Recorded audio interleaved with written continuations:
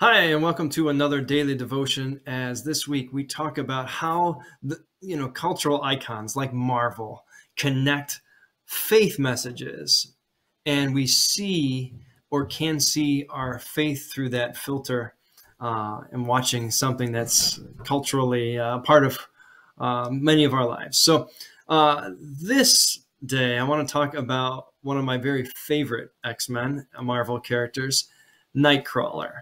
Now, unlike most of the mutants in the X-Men world of Marvel, Nightcrawler's mutation isn't something that can be hidden. He is always blue. He always looks, people debate whether he's an elf, a goblin, or a demon. He's a mutant, and he can't hide how he looks. So he joins the circus for other freaks and unusual characters as people tell him that's where he belongs. And he says something very powerful when he's at the circus. He says, "Most people outside of the circus are afraid of me, but I didn't hate them. I pitied them. Do you know why? Because most people will never know anything beyond what they see with their own human eyes." It's this, there's more to a person beyond what's on the surface, but so often we judge just by how we look at somebody in an instant judgment about their able-bodiedness, their coolness, whether they're beautiful or ugly, whether they're like us or not. And we make those judgments all the time. Whether we're going to avoid somebody, whether they're safe. And I find that the storyline and arc of Nightcrawler always challenges us as people to look beyond our instant knee-jerk reactions of what makes a person who they are, beyond the tone of their skin. And Nightcrawler's is certainly a powerful blue, but there's a skin tone challenge there as well. And I got to thinking also about how quickly human beings are into body shaming, whether that's on social media or cyber bullying or in the locker room at school. The names that heavyset people are called as children, or the ugliness that is put on somebody who's a boy who's more effeminate, or a girl who's more masculine, and identity shaming, and all those kinds of things that happen that I hope are highlighted in this week when we, as a holiday, celebrate civil rights. But that work is far from done. So my holiday quotes is more, I hope it's an awareness to say, hey, we haven't arrived yet. And that's why I really like the Nightcrawler. Kurt Wagner, you find him in the very first episode reading a Bible in an abandoned church up in the eaves of a Gothic cathedral, trying to figure out why there's so much fear and hatred of him, and struggling with, this is how I've been made. And yet the world and human beings have not accepted who I am. He talks to another mutant, Kitty Pryde, and says, everyone repeat after me. When I look at humans to dictate who I am, who I should be, or how I should look, I reject who I am. I deserve life.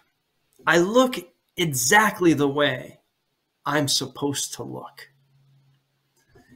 And I hear in the Kurt Wagner's words, the words of Paul. Am I trying to gain favor of people? Is this a popularity contest? No, I'm only out ideally to please God, because God's the one who's made me. And the things I'm called to do, whether people stand up and applaud or they deride me and destroy me, or seek to destroy me, or call me terrible things, I know who I am because of who made me. And he's just such a powerful character. He has these interactions with Storm and so much anger, and somebody so beautiful says anger can be a powerful tool, and it can be, especially for people of faith, to get upset about things that are unfair, unjust. But Nightcrawler also says faith can be a powerful tool too. And he just always brings me back to center. So a little story before I close about the Nightcrawler. When I was in high school, I think I may have told this on a devotion once before. There was a young man 2 years younger than me named Phil. Phil's father was abusive. Phil's family was not around. And Phil would say, I just never know why God made me. I don't belong here. I'm not like the rest of you. And I said, Phil, God loves you. God doesn't make junk. And Phil's response was, well, God made me. And I said, I didn't know what to say. His self-esteem was so low. And if I could have in that moment been Nightcrawler-esque as a sophomore in high school, I would have said, hey, Phil, God has made you exactly how you were supposed to be made. And just because other people have made you feel this big and belittled and berated you doesn't mean that you're any less in the eyes of the one who has made you. As I think about the Preacher King's letters to Birmingham prison, he talks about in this heartbreaking kind of dialogue in his speech about how he has to explain to his daughter why she can't go to Funland because Funland Amusement Park doesn't allow colored people. And he says he sees this clouds of inferiority and tears developing in her young psyche at the age of 6 or 7. And how does he explain that ugliness to her? Other than to remind her again and again that she is beautifully and wonderfully made in the eyes of God, no matter what people say and the ways that human beings just haven't learned yet how to see as God sees. We've got a lot of work to do. But I hope the Nightcrawler shows us, for those of us who've been on the receiving end of all those insults and labels, just how powerful faith can be to keep us grounded in who we are and whose we are. Amen.